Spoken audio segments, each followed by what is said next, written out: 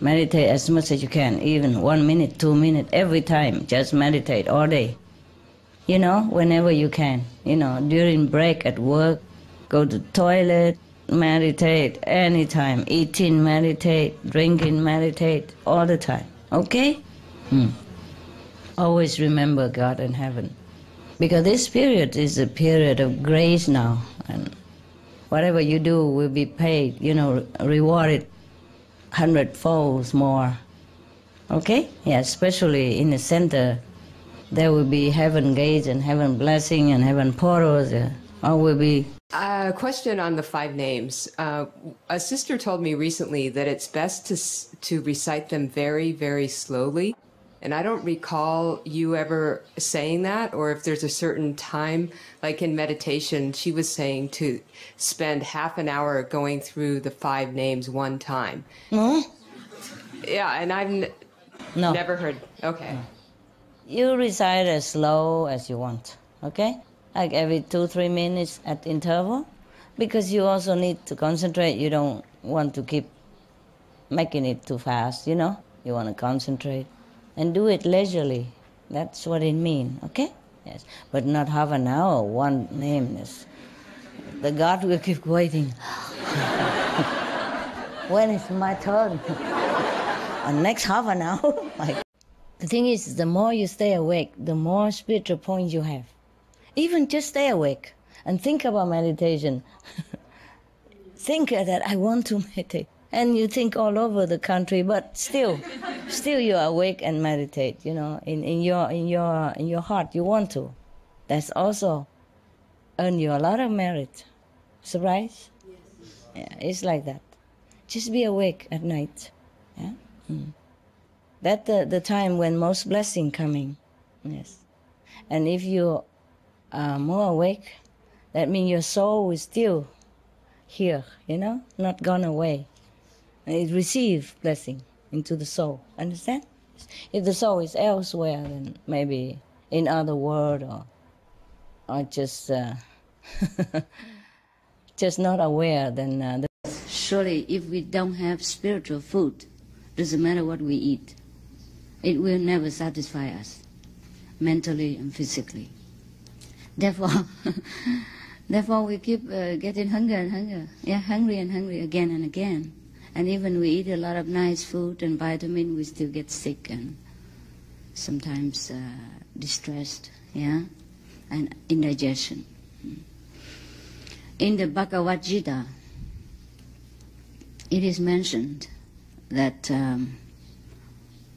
the food which was prepared for offering to God first, and then we eat it, it should be very I'll say nutritious and full of blessing for us. If, however, we prepare the food just for personal satisfaction, then we truly make mistake. And that will give us a lot of unsatisfaction and sometimes trouble, indigestion and all that. Because actually in the Bhagavad Gita it says stronger than this, say very strongly, like, you eat in sin. You don't offer first to God. So it's not me who spoke like that. It's Krishna. Thank you. Now, same is not only food. All of you know the Bhagavad Gita or not? Except the Indian people. All the people know Bhagavad Gita? You don't know? That's the book of wisdom of ancient India. It's about 5,000 years old. Is that not so, Maji? Yeah, yes. And it was spoken by the Supreme Master of that time, Krishna, the beloved black beauty. Is that right? He was black and beautiful, right? No, we call him dark beautiful, right? Is that the one or the other one? Krishna was, huh? Yes. His complexion was so dark, you know, like many Indian people. But he's so beautiful and handsome that the people call him heartbreaker also, because he breaks everybody's heart when he lives. And wherever he goes, people love him, adore him, and make offering to him, and just follow him madly. I heard that he has about 70,000 wives. Or, no, 16,000 wives. Well, the Indian people sometimes exaggerate things, but he must have a lot of followers, a lot of followers. It's not really wives, disciples. Mostly are women, because probably he was very handsome. I heard, I wasn't there. Maybe I was there, but I forgot. So the Bhagavad Gita is a record of the teaching of the Master, Krishna. So now, you can find much wisdom and guidance in this book. I still look at it from time to time. I still do, yes, because it's very beautiful, concentrate, and wise. Yes. Sometimes you get solace and calmness by reading that book. If you truly understand and digest it, it is a wonderful masterpiece of wisdom.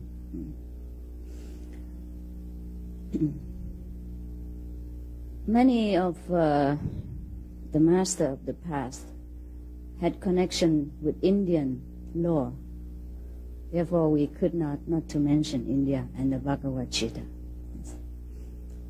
Even Milarepa, the great yogi of Tibet, Or should I tell another story again? The disciples should know Milarepa, no? I told many stories. Okay, now, even that great yogi of Tibet, his possession consisted of, maybe a pot and the Bhagavad Gita. Now, in that book, it is mentioned not only the food, that we should first prepare it in the spirit of offering to God before we take it. But everything else we do in life must be an offering, must be a sacrifice to the Supreme Spirit. In that case, we will never reap any bad or any good result out of that. Because bad result or good result, I like my place small, so I can find everything quick. Because I need to work, I need to go, and I can't just hang around walking from one room to another, And in a small room, you meditate better, more concentration, And that's why I think many masters or yogis in the past and present, they meditate in caves and all that. You see what I mean?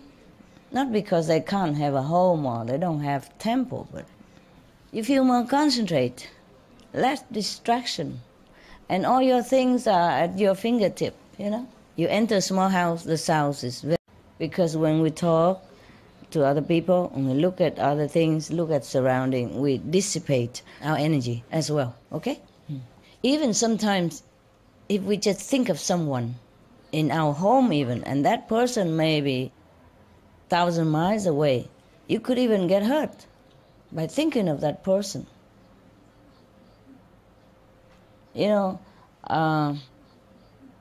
Even for me, one time, just think of one assistant, and he was very heavy, Just thought of him, I wonder what he's doing now, is he okay or not? And then the whole kitchen knife just fly onto my leg and hurt here. It's like somebody push it. You have those kitchen knives, a wooden stand where you stick all the knives in there.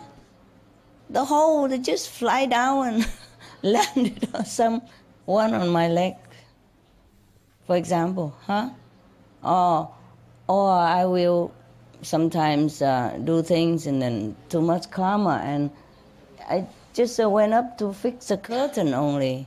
And then I just fell down, on top of one dog after another's.